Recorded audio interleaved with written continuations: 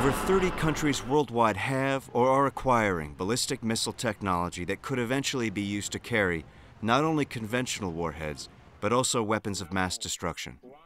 The proliferation of these capabilities does not necessarily mean there is an immediate intent to attack NATO, but it does mean that the alliance has a responsibility to take this into account as part of its mission to protect its European populations, territory, and forces. I see missile defense very much as an insurance policy, an additional insurance policy. So when you make an insurance, you make an insurance for fire, for theft, for water leakages, for whatever. Missile defense is just an extra tool in addition to the other tools that we have to defend ourselves if needed.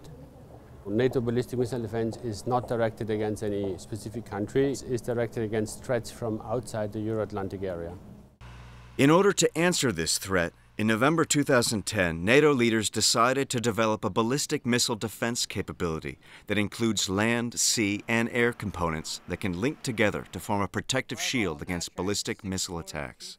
You have satellites, you have radars, you have a command and control system, and you have interceptors.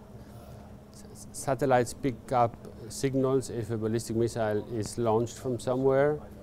The radars afterwards pick up the trace of a ballistic missile, and then afterwards, through command and control, you pass on this information to the interceptors that are eventually able to intercept these missiles. These missiles can travel extremely quickly and strike a target anywhere in their range.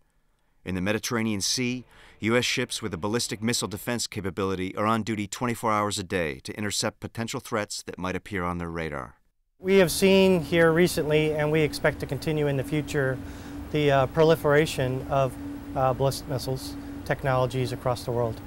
And as those technologies get cheaper and proliferate potentially into the hands of non-state actors, it's critically important to defend our infrastructure as well as the infrastructure of our friends and allies.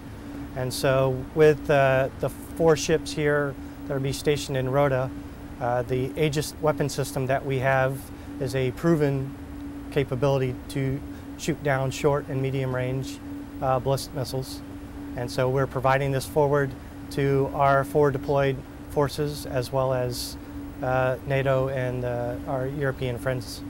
Ships like the USS Donald Cook have advanced sensor capabilities and interceptors that can detect and shoot down ballistic missiles. Combined with the other components placed in alliance countries and coordinated at a central military base, the system already can connect with satellites to defend against missile attacks. However, in a world of ever-evolving threats, the alliance needs to be equally vigilant in updating these capabilities. What we have right now is an interim capability that was declared in Chicago, which provides an operationally significant first step. We have command and control arrangements in place, but much more is required in future as our level of ambition is higher than to just have an interim capability.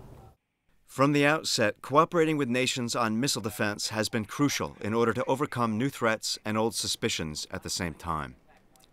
In 2003, under the auspices of the NATO-Russia Council, a study was launched to assess possible levels of interoperability among the theater missile defense systems of NATO allies and Russia.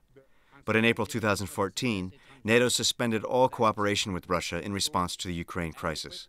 NATO has been clear from the beginning that the system that we are building is not intended to defend against Russia.